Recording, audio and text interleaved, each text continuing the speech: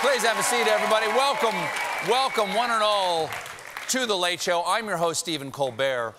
Yesterday, I don't know if you've paid attention. It's not been in the news much, but there were some elections yesterday. Some of you may be upset about the results, but don't panic. Save your panic for climate change. These were a handful of off-year elections around the country, but according to cable news, the most important election was Virginia, where the governor's race was won by Republican businessman and live-action Doug, Glenn Youngkin. Not to be confused with the new hit CBS show, Young Glenkin. A lot of factors go into every victory in every election, but I believe the deciding factor here was that Youngkin had the one quality that Virginia voters wanted most, not being Terry McAuliffe. And it probably has nothing to do with the fact that Terry dances like this. 3.2 from the driveway of my house.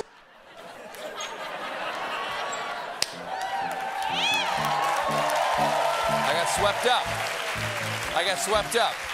Thank you, John. Thank you. Meanwhile, up in New Jersey, Democrat Phil Murphy was ahead 8 points in the polls going into Election Day. But for most of the last 24 hours, the race has been too close to call. Of course, that's how New Yorkers have always viewed New Jersey. Way too close. So it was a disappointing night for Democrats, but Democrats are used to being disappointed. That's why they're changing their logo from the donkey to Eeyore. But here's the thing, and I'm going to say the thing. Here's the thing, and maybe I'm alone, but I'm not that upset. I've already endured the worst election in American history, live on TV, sitting over there drinking a cocktail of bourbon in my own tears. This one just seems like another election. Oh no, Terry McAuliffe didn't win? Will the Republic survive our post-Terry future? You see, both Virginia and New Jersey have a historical pattern of electing governors in off-year elections who are from the opposite party of the sitting president.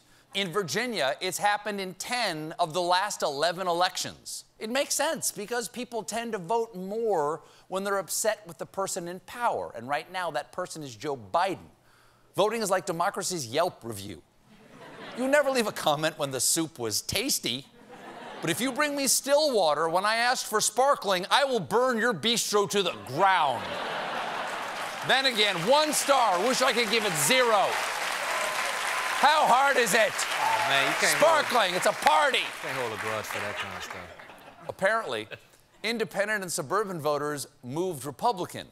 In Virginia, education was the top issue, in part because many parents are still frustrated by the way public schools have handled the coronavirus pandemic, but also because claims about what's being taught in history classes have become the latest racist dog whistle. For instance, on Monday, Youngkin made this promise. Let me be clear, on day one, we will not have political agendas in the classroom, and I will ban critical race theory. Here's the thing. Critical race theory is not taught at the K-12 level in Virginia. Wow, that was fast. Promises made, promises kept. Good for you, Governor Youngkin. He did it. He did it. It happened. It's pretty hard to campaign against someone who's promising to eliminate things that don't exist. If elected, I will ban every toilet seat getting Americans pregnant. Say goodbye to your friends and neighbors exploding thanks to Pop Rocks and soda. And on day one, I will imprison that woman who put the turkey in the bassinet and the baby in the oven. We will also go after her accomplice, the Slender Man. The call's coming from inside the house from your Canadian girlfriend. The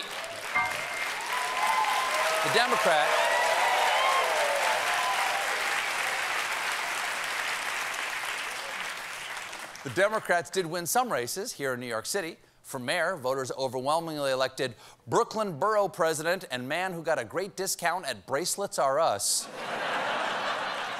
Eric Adams. Adams was the heavy favorite, and it did not take long for him to be declared the winner. His victory was announced just 10 minutes after the polls closed. It would have been announced sooner, but the results got stuck behind a group of tourists in Times Square.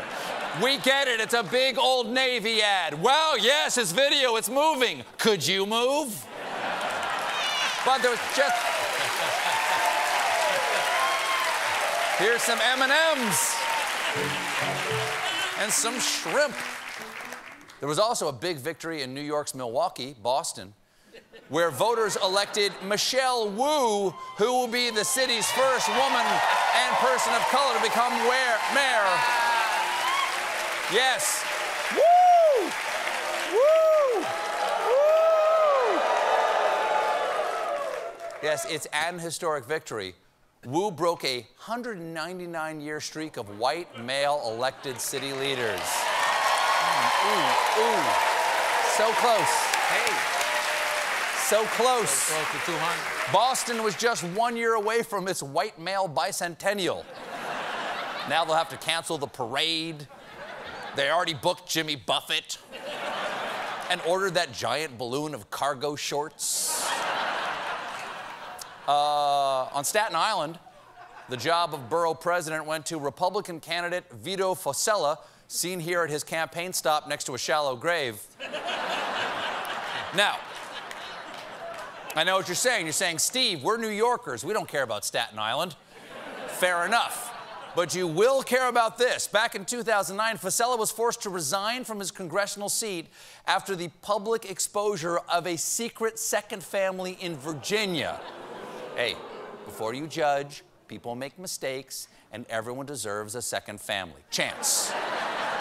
Second chance. How did... It's a true story. Yeah, That's a true story. A second family. How did the public find out about his second family? It came out during a DUI arrest. How does that come out? No, officer. I'm not drunk. I'm just driving erratically because I'm in a hurry to see my secret second family. Did I say that out loud? Man, I am drunk. Are you single? Third time's a charm. Now, to top it off, Fossella originally rose to political prominence because he championed family values. Yes, it's true. He values family so much he has two of them. It's called diversifying your investments. The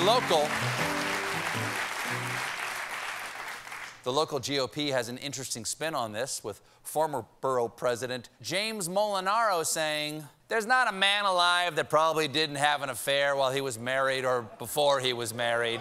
Hey, Jimmy, don't drag the rest of us into this. Come on, we're guys, right? We like three things: football, beer, and having second families in other states that no one knows about till we drive after too much football and beer. My kids will tell you the same thing. Not those, the other ones. Speaking of people who should not have been elected, Colorado representative and restaurant hostess saying, welcome, where can I shoot you? Lauren Boebert, congressional person Boebert, recently made this argument against paid family leave. Listen, I'm a mother of 4. I delivered one of my children in the front seat of my truck because as a mom of 4, we got things to do. Ain't nobody got time for 2.5 months of maternity leave. You're talking like it's a vacation. Maternity leave is a critical time for healing, bonding, and I would hope deep cleaning that truck. Also,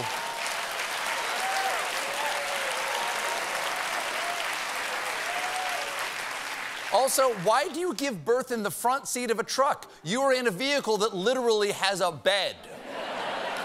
Now, I will admit, I'll be the first to say that I have never pushed a human out of my body or had one cut out of my abdomen, but I know about newborns. They need time and care and someone to untangle the umbilical cord from the gear shift of the Silverado.